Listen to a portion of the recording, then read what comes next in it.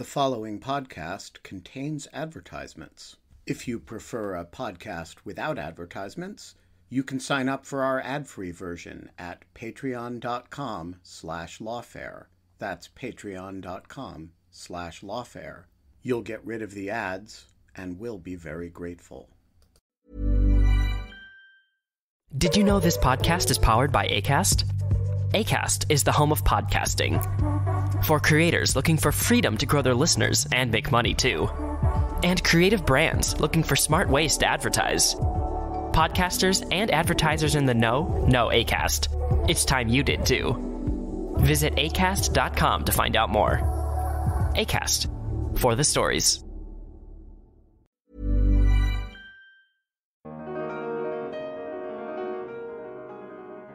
Companies in banking and retail will buy data broker data to figure out information about their current customer base, as well as to conduct research on expansions of that customer base.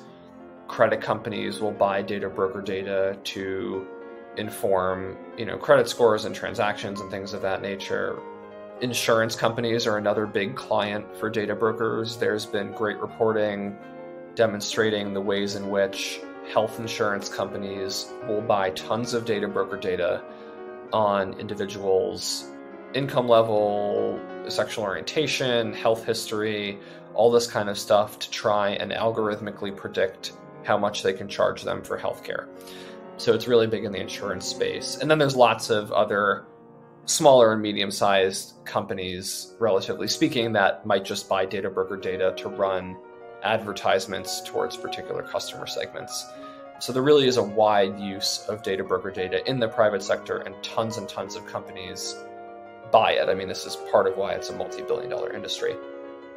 I'm Jacob Schulz, and this is the Lawfare podcast, September 1st, 2021. A privacy and national security threat that goes under-discussed are data brokers, a secretive industry of companies buying, aggregating, selling, licensing, and otherwise sharing consumer data. I sat down this week with Justin Sherman to talk about data brokers and the national security threat that they pose. Sherman is a fellow at Duke University's Technology Policy Lab, where he directs his project on data brokers. He also recently wrote a piece for Lawfare about data brokers advertising data on U.S. military personnel.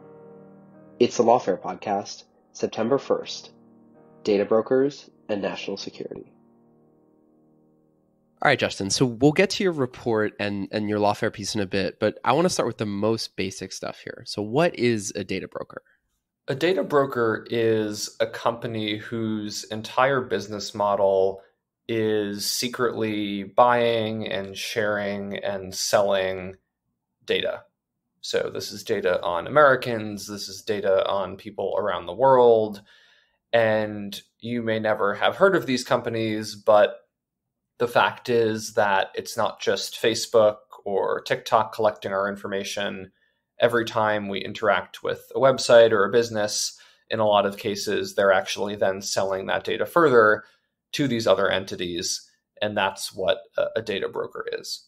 So they're not the sites doing the collection themselves, right? It's these places that aggregate and then sell data that's been collected elsewhere. Is that right?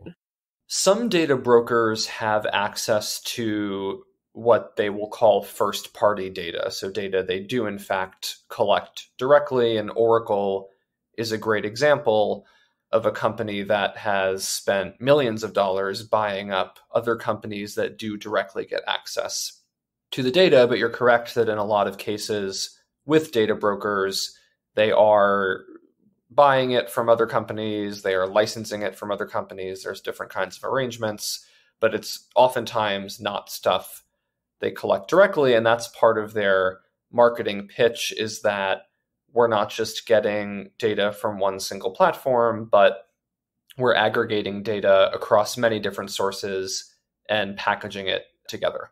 And so before we go further, I want to try and concretize this a little bit for people. So what are the component parts of the data broker industry? So what are the types of things that people, when they're interacting with the internet, that they would just attribute to some sort of weird thing that they're seeing on the internet are actually component parts of the data broker industry? Just give us some examples. Anytime that you are looking up a product on one website and then on several other websites, you're getting advertisements for those products. There's typically a data broker involved in some part of that process, because one of the ways that ad networks or websites or other things find out what you're doing on other websites is that they will have to acquire that data from another party, and that's part of this data brokerage ecosystem. Another example is if anyone has ever Googled themselves or Googled someone they know, and these white pages websites come up saying something like, click here to find out information about this person or run a background check. Those are also a kind of data broker, where they will go and scrape government records, tax filings, property records, voting records, and aggregate that all together in a searchable format online. And so that's another example of a day-to-day interaction some people might have with a data broker. So the industry is enormous. It's billions and billions of dollars. It's a global industry. There are dozens and dozens of American companies, large American companies in this industry. But again, because it's shadowy and it's secretive, many people have never even heard of it.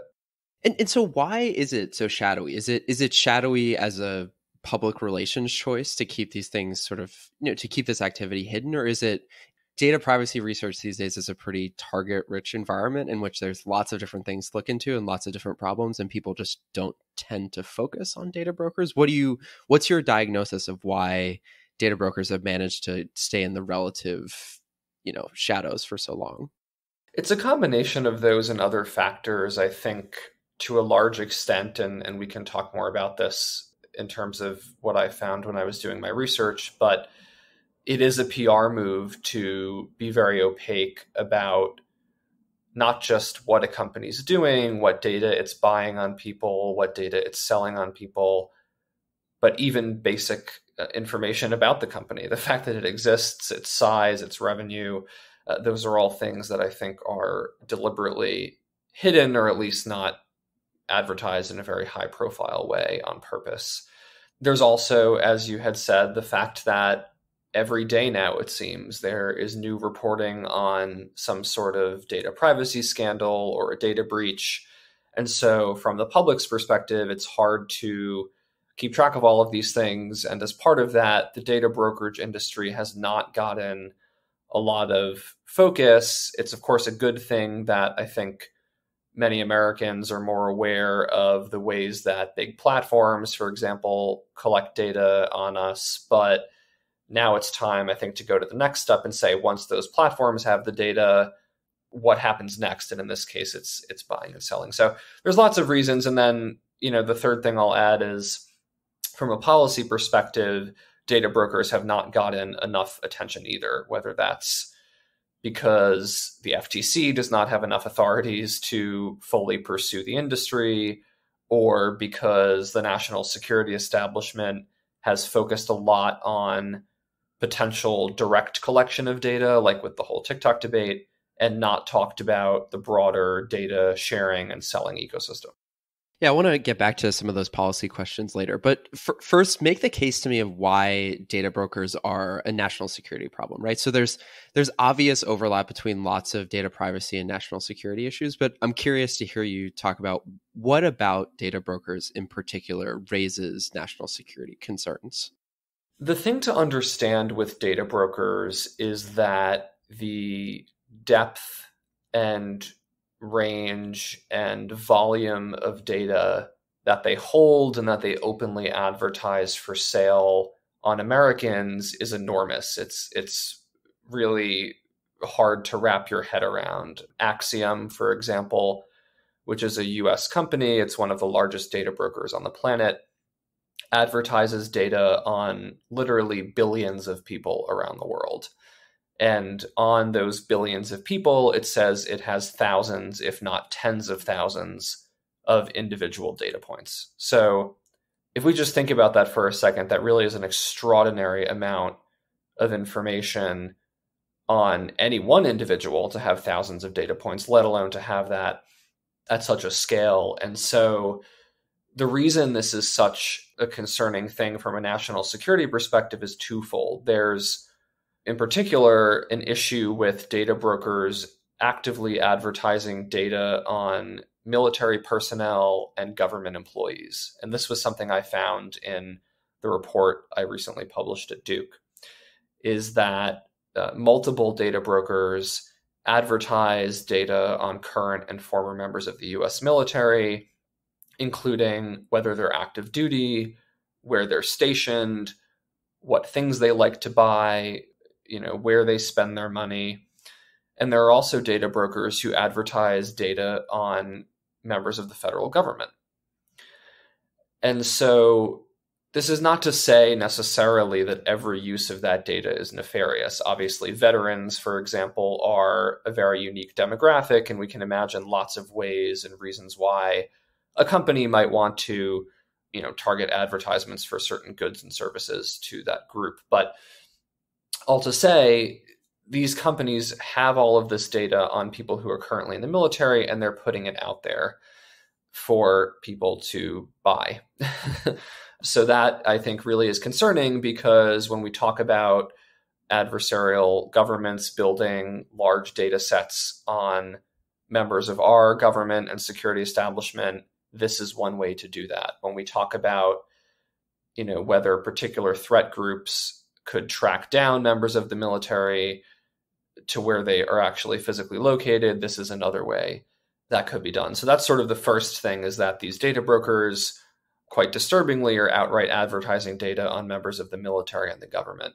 And the second thing is a broader comment on data brokers, which is that they have such a large volume of data on Americans that you can imagine an organization using that for any number of purposes. So, for example, if you wanted to build a profile on a diplomat ahead of a key negotiating summit, there are data brokers who advertise, put in someone's name, and will tell you all their family members and their relatives, and will crawl their social media and pull all of their key network connections. If you put in their credit card number, we can tell you things they've bought, where they like to shop. We can give you internet search patterns. So I can go on, but all to say, if we think about this in a national security context, there are many kinds of intelligence operation, blackmail, coercion, profile building activities that you could do with this data, in addition to, targeting disinformation and things like that are really concerning. And so we'll get to your report in one second, but just to sort of push a little bit further on what you're saying here. So if you were to make a tally of the Lawfare articles that talk about TikTok versus articles that talk about data brokers, right? The count would be very much in favor of these sort of first order collection problems and data breaches in that sense. And obviously Lawfare, not representative of the entire national security ecosystem, but nonetheless. So what do national security thinkers lose when focusing just on those sort of primary collection issues at the expense of overlooking the things that happen to data after it gets collected, things like data brokers? That's a great question. So, let's talk about TikTok as an example. So look, any listeners who have followed what I've written on that know that there are real privacy, and I think there are real privacy and security questions to ask about TikTok. I also think the Trump administration's policy was bad for various reasons. But all to say, if the general end state we're trying to control for in that case is we don't want sensitive data on millions of Americans in the Chinese government hands, okay. Direct collection through a mobile app is a potential way that data could get into the government's hands, but it's only one vector.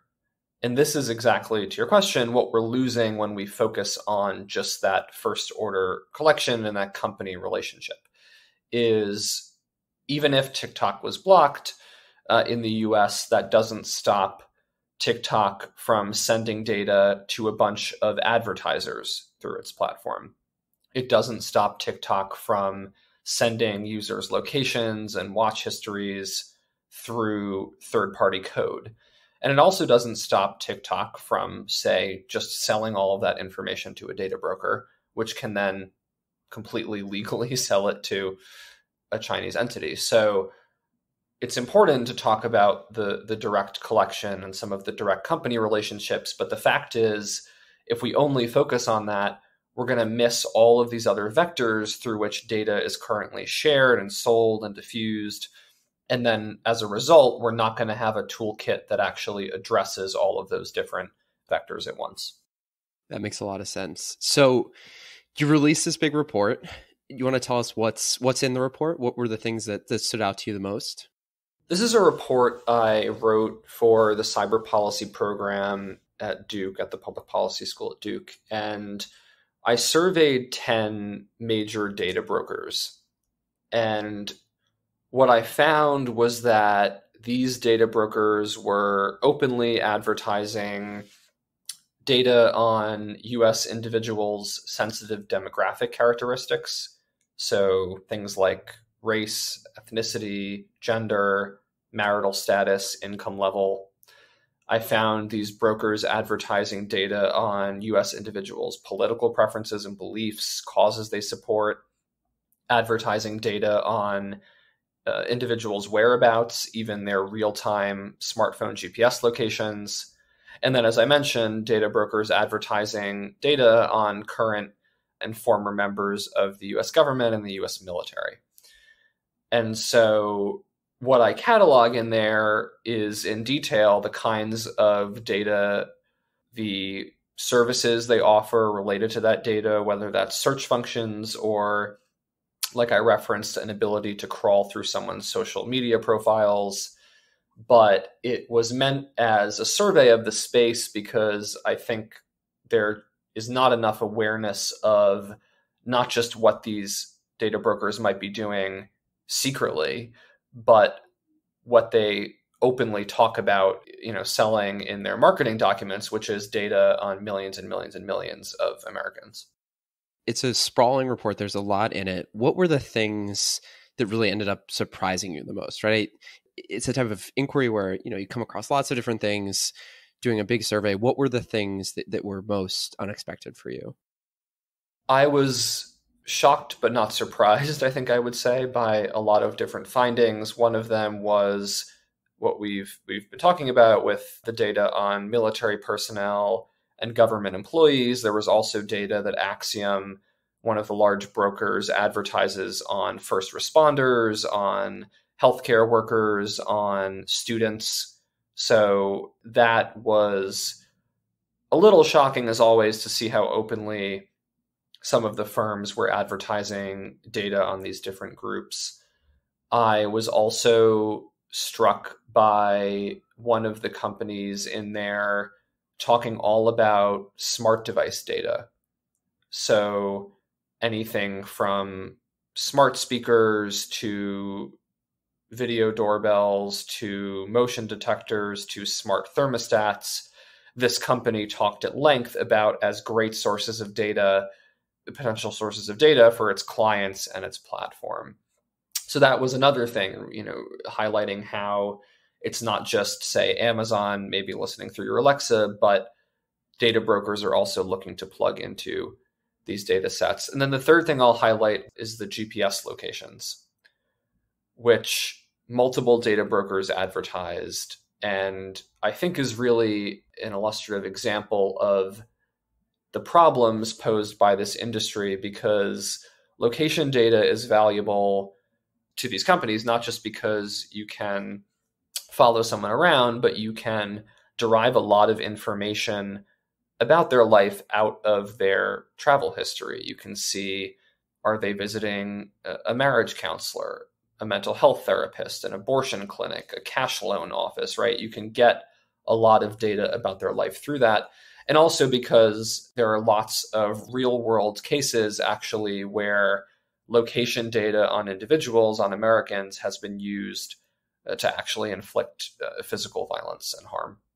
Yeah, the GPS tracking data in particular is one thing that, just combing through your report, really struck me. Do you talk a little bit about, so what's the process by which these data brokers would acquire that information, right? So is the preliminary tracking is done through presumably different things attached to your cell phone, and then they relay those onto the data brokers. Talk a little bit about the sort of the way that that data gets transacted before it gets to the broker. It's a very opaque process, and as with anything in the data broker space, this is a challenge in analysis. But there are brokers who will get data from apps that will get access to your GPS location, and then will also sell that to a data broker.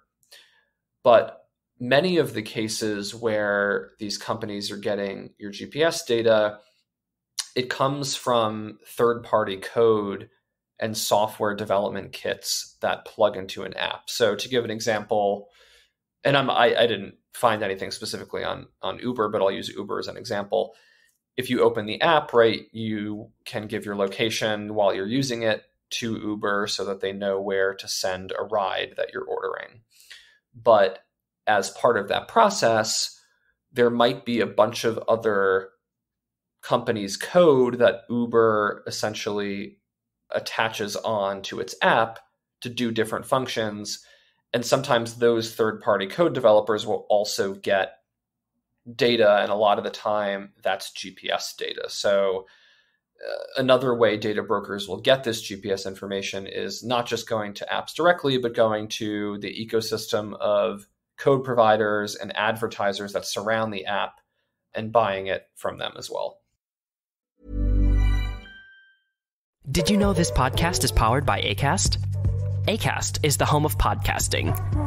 For creators looking for freedom to grow their listeners and make money too.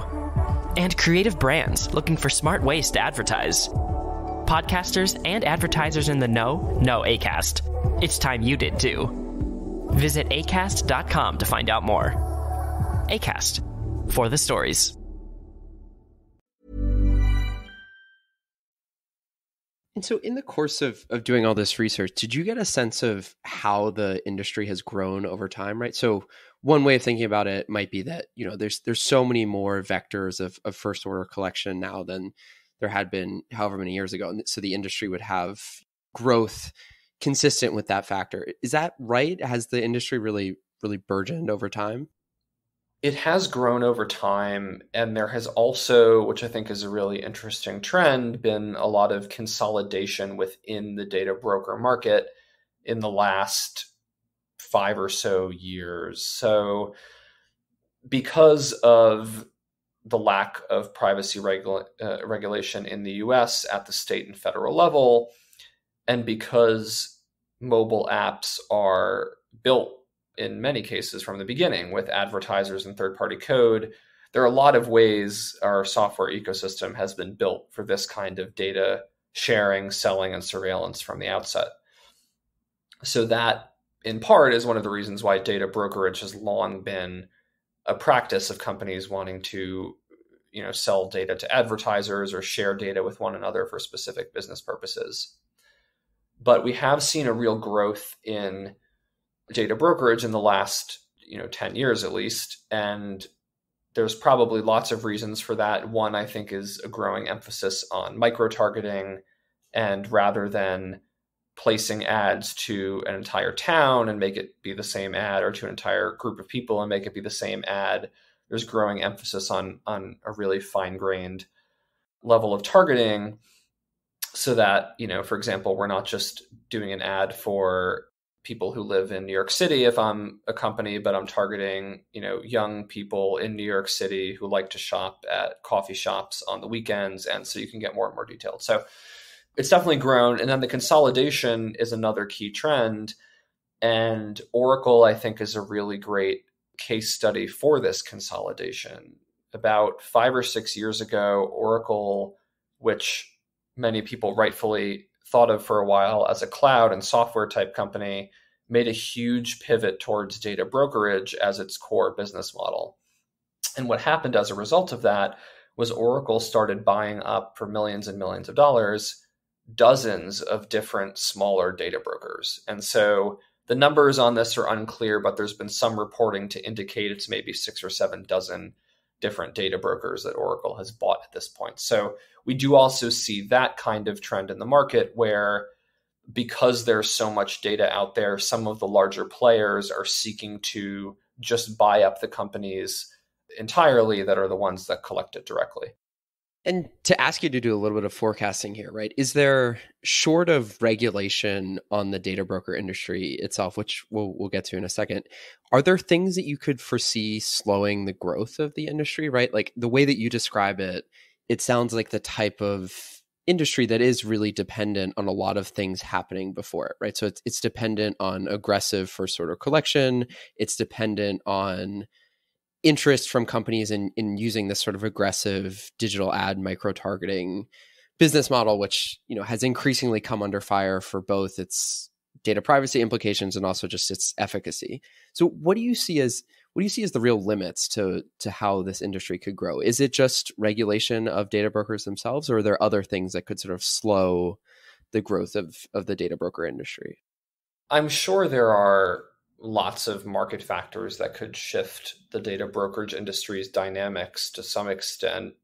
Google, for example, in the last 6 or 8 months has made a bunch of announcements about changes to how it delivers ads through Chrome, where essentially they're making moves that they're touting as pro-privacy, but also moves that consolidate Google's stronghold on the online ad space. So there's stuff like that, because a lot of data broker data is used for advertising, that could shape the market a little bit there. But I really do think regulation is the only thing that's going to change the market or really slow it down and shrink it. And in part, and we haven't really talked too much about this yet, because a huge client base for data brokers is not just the private sector, but it's also the government, including the US government, the federal government, because there are many law enforcement agencies, the FBI, ICE, that buy up data broker data without warrants, without oversight, without any public disclosure, to run law enforcement operations, intelligence operations, to conduct surveillance. So for that reason as well, I don't think we're going to see any kind of market pressure to cut off that data source for law enforcement agencies that want the data without a warrant. We're going to have to see regulation that says, no, you actually need checks in place if you want to acquire this data on US persons. Yeah, let's talk a little bit about the client side of things. So paint us a picture of who are the organizations that do the buying of data brokerage data. Is it, as you say, is it a mix of private and public? It is a mix of private and public. Lots of companies in banking and retail will buy data broker data to figure out information about their current customer base, as well as to conduct research on expansions of that customer base. Credit companies will buy data broker data to inform, credit scores and transactions and things of that nature, right? Like Equifax is a data broker. Insurance companies are another big client for data brokers. There's been great reporting out of ProPublica, for example, demonstrating the ways in which health insurance companies will buy tons of data broker data on individuals, income level, sexual orientation, health history, all this kind of stuff to try and algorithmically predict how much they can charge them for healthcare. So it's really big in the insurance space. And then there's lots of other smaller and medium-sized companies, relatively speaking, that might just buy data broker data to run advertisements towards particular customer segments. So there really is a wide use of data broker data in the private sector, and tons of companies buy it. I mean, this is part of why it's a multi-billion-dollar industry. And then the public sector side, as I mentioned, the primary customers in the US government are law enforcement agencies that will buy real-time geolocation data, that will buy access to LexisNexis, which is a large data broker, because LexisNexis advertises the ability to locate anyone in the country, essentially, with records and location data and other things, and you can search for them. And they advertise that their data is updated every 15 minutes. So you can imagine why a law enforcement agency might find that an attractive data source that doesn't need a warrant. One last example is public clients buying data you might never think of, like data on your home utility use. There was reporting by the Washington Post and Georgetown University Law Center a few months ago uncovering that ICE was buying a bunch of data from a data broker on utility data from people's homes to essentially determine where people may or may not be living or if they are actually staying in a particular residence. So the client base is large and the data uses are many. And you allude to this in the piece that you wrote for Lawfare about data brokers and U.S. military personnel, but is there any sort of real significant client base of foreign governments using data brokers as well? Yeah, there's been some reporting done on foreign governments, law enforcement agencies, and use of commercially acquired data.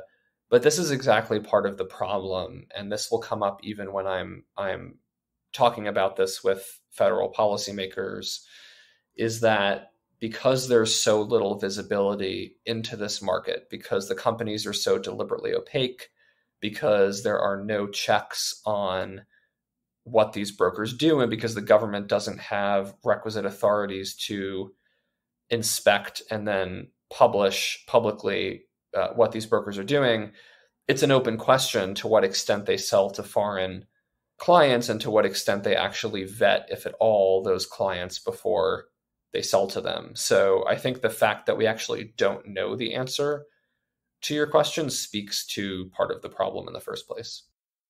Yeah, for sure. So let's move to the regulatory side of things. So you had written back in April a post for Lawfare in which you, among other things, give a bit of a survey of what the U.S. regulatory landscape is for data brokers. So let's start at the state level. So there are a few states that have laws concerning data brokers, or at least give definitions of data brokers. Could you walk us through what some of those examples are? Yes. And I think this is an important case study, right? Because if we're going to put, as I think we should, this industry in a federal privacy law out of Congress, we need to know how we're going to define it. Vermont and California are the two states in the country that actually have a definition of a data broker in their state laws. So the definition of a data broker in the two states is slightly different, but it's relatively similar in that they define a data broker as an entity selling data on individuals that are not the business's direct customers. Translation, if you are a company that collects data on your users and then you sell it to someone, you are not qualified as a data broker under these laws because it's your direct customer. It's not information on a third party. So it's a very narrow definition of data brokers. I don't think it's a good thing to have it be that narrow. And then they have other exemptions as well. Like I forget which of the states it is, but one of them exempts e-commerce platforms completely from being data brokers, which is interesting because e-commerce platforms are constantly sources of this kind of data about what people buy and what they shop for. But the second main thing to know about these laws is that they're relatively very weak because they don't actually put any kind of restrictions in place on these companies. They only require that if you qualify under this narrow definition of a data broker, you have to submit some basic information to the state, which is then published online. So for listeners who are curious, and actually our research team is working on coding this right now, these states do have lists of a couple hundred data brokers up on state websites. But again, that's all the law requires, and the companies don't have to say what kind of data they have, who they collect it on, who they're selling to. It's literally just identifying themselves as a broker, which is why I think between that and the weird definition, it's kind of a weak legal framework. And also in that piece, you talk a bit about what the FTC has done, or at least researched in terms of data brokers. Talk a little bit about that. Yeah, the FTC has, and this is not a statutory definition, but the FTC has done a lot of great report writing on the data brokerage industry. And certainly there are lots of very sharp people at the FTC who are thinking about and tracking these issues. And so the FTC has a pretty good report. It's a little old at this point. It's from 2014, but I still think it's very well done on the data brokerage industry. And their definition of a data broker is much broader than the definition used by the states of Vermont and California, because the FTC defines a data broker as any company that collects personal information on a consumer and then sells it or shares it with others. So I think, to get a little in the weeds here for a second, this is a really important way to define it because, one, they're not limiting it to companies that collect on people that aren't their customers. They say if you collect on any consumer, that is part of the definition. And then the second key part of this definition is that there is verbiage about selling or sharing the information. And I think this is really key as well, because part of what underpins this data ecosystem is that not everything is a direct sale transaction. Sometimes companies license data, they have other kinds of sharing agreements, they just outright share it. So the way the FTC has constructed the definition, I think, is a lot more valuable because it encompasses more of the ecosystem than do Vermont or California law. And so bracketing all the numerous and extensive questions about what it would take to actually get a federal privacy law passed, which we do not have time to cover today, what do you see as should data brokers make it into whatever draft might eventually, hypothetically, at some point exist of a federal privacy legislation? What's the right way to go about regulating the industry at the federal level, right? It's a tricky thing in that it intersects with so many different parts of people's, interaction with the internet. Yeah, it's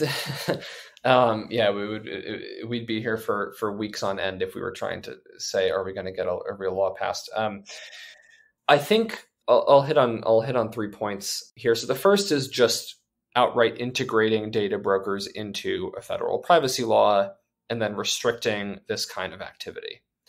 Because I am of the belief that it is not good, it is harmful to civil rights, to national security, to democracy, that a US company can have real-time location data on 200 million Americans and sell it to anyone they want. Not even considering the fact that not only would people probably have a problem with that, they might not even know that that company has that data. So I think that's the first thing, is in a federal privacy law, defining a data broker in the right way, as we've been talking about, but then also putting restrictions on that practice. I think the second thing actually relates to a bill that Senator Ron Wyden's office released, although they did not technically introduce it, but they released a bill called the Fourth Amendment is Not for Sale Act. And this would give the federal government, or specifically the executive branch, new authorities to put export controls on certain data broker data exports. So what this means in practice is slightly expanding the legal authorities for the Commerce Department so they can actually prevent data brokers from selling US citizen data to certain foreign entities that pose a national security risk. So for example, you can imagine, say Russia, right, where the Federal Security Service uses a number of front companies to do surveillance, cyber ops. You could imagine the government saying, well, actually, we probably don't want a company selling, data on 40 million military service members to that actor. So that's the second thing. And the third thing is giving the FTC more authority. This is not just the authority to investigate data brokers themselves, but I think authority also to investigate unfair and exploitative uses of data broker data. I mentioned already there's been reporting on ways that health insurance companies buy data on protected categories, on race, on sex, on gender, and use that data broker data to decide how much to charge or to make predictions about how much to charge for healthcare. There are also cases where Americans have been denied housing because a company will screen a background check and they will get data from a data broker that's actually incorrect, that will wrongly say they had a felony conviction or something. So it's not just the data brokers themselves, but it's also the uses of data broker data in exploitative ways that are hurting American consumers every day. And so that, I think, is the third main thing that Congress needs to do, is give the FTC authority to go after that stuff. And Justin, to close, the report's done, you've done your research, but what are the things that you'll be looking out for? Inevitably there's news stories that pop up from time to time about data brokers, and there's different regulatory developments that are important to them. What are the things that you have your eye on going forward? I think tracking the, albeit slow crawl, advancement of federal privacy legislation is really important. I also think that part of the reason this issue has not gotten the attention that it should, like we've talked about, is that it's just a very opaque industry, and government agencies who might want to look into it maybe can't talk too much about what they know if they operate in the classified space, or if they're the FTC, they already don't have enough resources. And so there's constraints there. So I think getting as much information about this and investigations on this industry as possible is really important. And I think that's sort of where our project team on data brokers is headed, is in the coming months we'll be putting out more of these studies, and in tandem, like I said, I just hope that there's more and more policy attention and more Hill momentum to regulate this space. And that is all the time we have for today. Justin, thank you so much. Yeah, thanks for having me. The Lawfare podcast is produced in cooperation with the Brookings Institution. Your audio engineer this week was Hamza Shatu, and the podcast is edited and produced, as always, by Jen Patihao. Your music is performed by Sophia Yen. Please consider rating and reviewing the Lawfare podcast if you use a podcast service that allows you to do so, and otherwise share us on Twitter, share us on Facebook. Share us widely. As always, thanks so much for listening.